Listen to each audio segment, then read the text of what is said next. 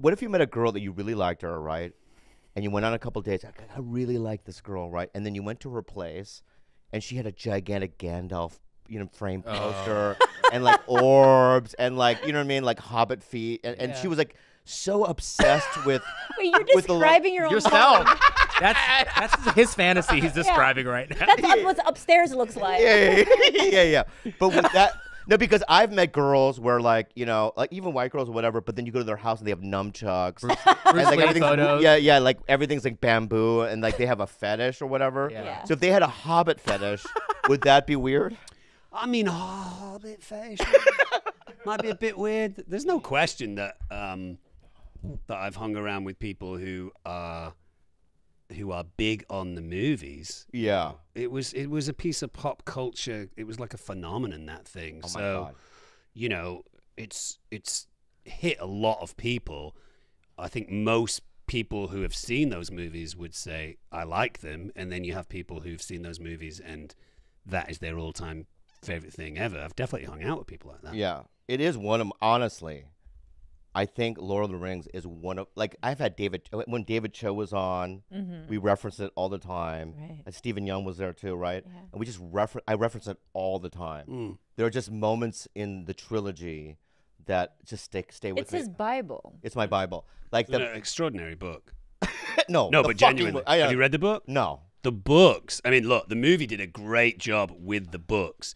But if you love the movie, I'm telling you, if you think the movies are like a 9 out of 10, the books are some of the most extraordinary pieces of fiction. It's consistently voted as the greatest book of all time. Wow. It's an amazing piece of work. I've never been more intoxicated by a world than Middle Earth. I've read books that I prefer more. American Psycho is probably my favorite book. Oh, wow. And that experience of reading American Psycho was more enjoyable for me. But in terms of like finding yourself lost in a fantasy realm, holy shit, Lord of the Rings is insane. Yeah, he developed those characters in World War II, I think, right? Yeah. And he's on the battlefield, right? And then he just, because obviously you're fighting different people and this and that. And I guess that's what I would do. I would just, because it would be so traumatic being in a fucking war that I would just fantasize, probably. You know what I mean? And just live and try to get out of myself. And those 4 hobbits represent the privates in the army. Wow. So the 4 hobbits are the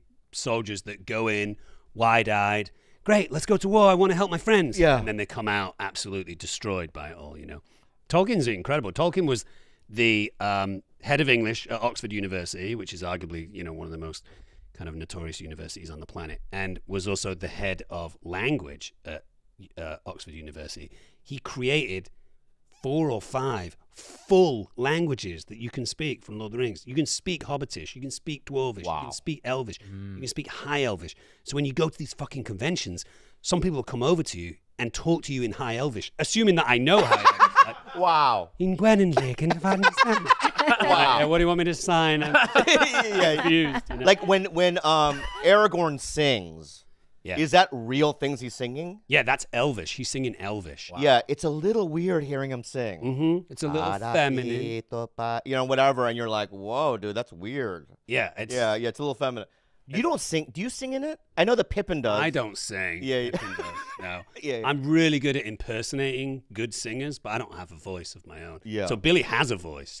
If you say to Billy, whatever, sing Are You Lonesome Tonight by Elvis, he won't sing it like Elvis. He'll sing it like himself, and it'll be beautiful. Wow. I can only sing it like Elvis, but I can impersonate Elvis really well, and I can impersonate Van Morrison really well, and John Lennon and Bob Dylan. Like, I'm really good at impersonating people. Yeah. But like, my brother's a singer, and my brother would always be like, yeah, but where's your voice? How does your voice sound? I'm like, I don't know what my voice sounds like. I just impersonate people. But your voice is so gritty, right? Right. So that can be your voice, right? Yeah, but I think if I sang it, it'd be more like Tom Waits or something. Yeah.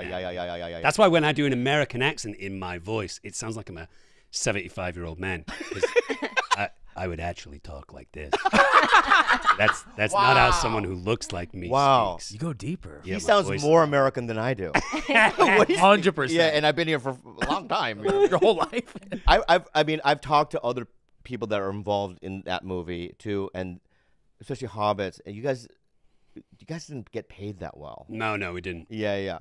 But people would be astounded how little we got paid. Like outside of the industry, I think people would be like, "Oh, you still got paid a lot." In the industry, people are like, "Wait, you're in arguably one of the greatest trilogies of movies all time, and you couldn't retire off it." No, we couldn't get anywhere near to retiring. That's insane. Meanwhile, like all the Twilight actors and the Harry Potter actors and anyone in James Bond and anyone in Star Wars, like they're all like, "Oh, this is." Yes, but don't you get you don't get even residual? You don't get residuals.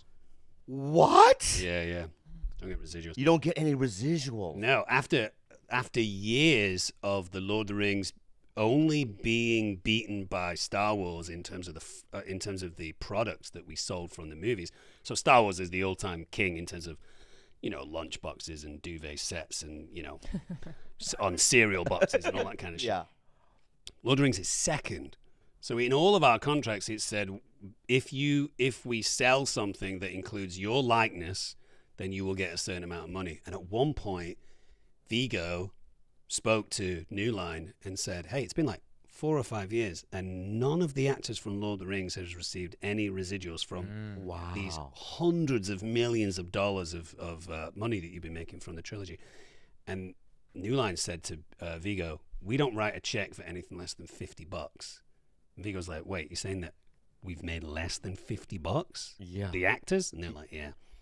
Oh, how could that even be fucking possible? Yeah. We had to get like lawyers to go in there. Wow. What do you call it? Auditing, right? Yeah, auditing. We had to audit New Line, which is all very sexy. I remember like talking to my friends, like, "What are you up to?" Like, "Well, we're just auditing New Line right now." Yeah. Yeah. But did you end up getting some? Or we got some. Okay, but even so, New Line went bankrupt based on the movies, based on Lord of the Rings movies. Lord of the Rings made over $2 billion for New Line, and they went bankrupt. So something's. Yeah. Is that Billy? Something is afoot. Billy. Is that how you're going to do it? You're going to do it on the phone like that? How do you do it? This is the only way you can do it? Yeah, we had some technical difficulties. But you can't put it up on that TV, no. Yeah. Because he won't be able to hear you, though. Yeah. That's the problem. So, Bill, don't look so scared, Billy. First of all, I want to introduce can you hear me? I'm going to go pee. Go pee. Oh, yeah, Where do I pee? Yeah, no, it's good. Time to pee.